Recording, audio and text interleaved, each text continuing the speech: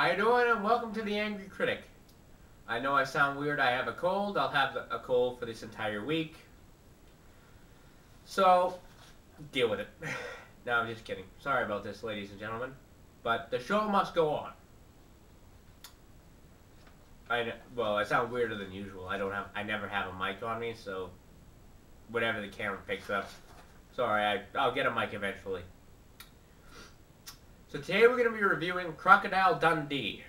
Yes, it's on Netflix, and I figured I might as well review it. Directed by Peter Fairman. Written by John Cornell, Paul Hogan, and Ken Shadie. Probably mispronounced that, sorry. Always get it seems like every review I mispronounce somebody's name. Some poor bastard gets mispronounced by me. Okay, with Paul Hogan as Michael J. Crocodile Dundee, and Linda Kozlowski? There you go. As Sue Charlton.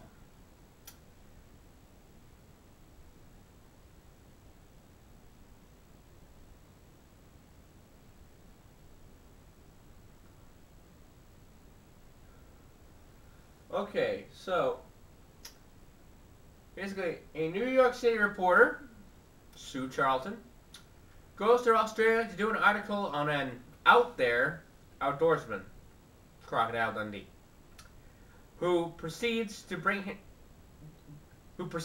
back to New York as laughter ensues as Dundee tries to adjust to the city.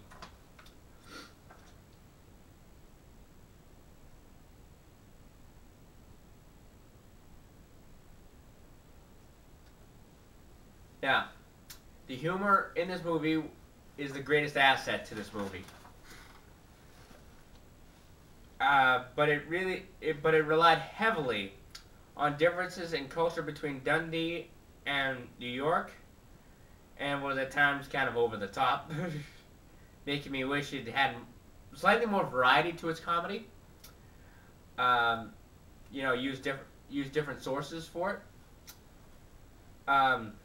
It was also, the movie was well acted, but it relied heavily on stereotyping, which is part of where the comedy comes from. The scenery in the movie was great. I liked I did like the scenery. The story itself was okay. It was really simple.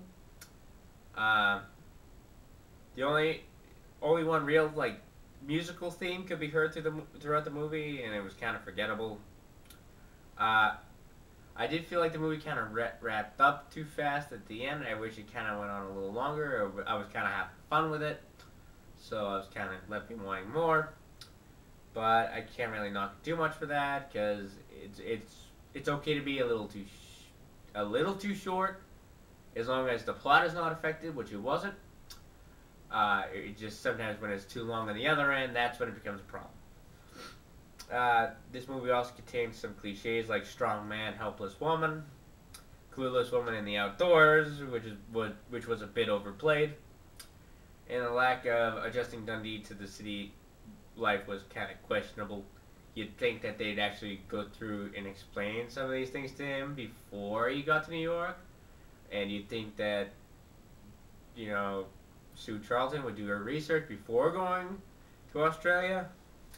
But it was back before computers, so I don't... So, overall, it was a fun movie. I did enjoy it a lot, but it did lack in some areas. So, my rating.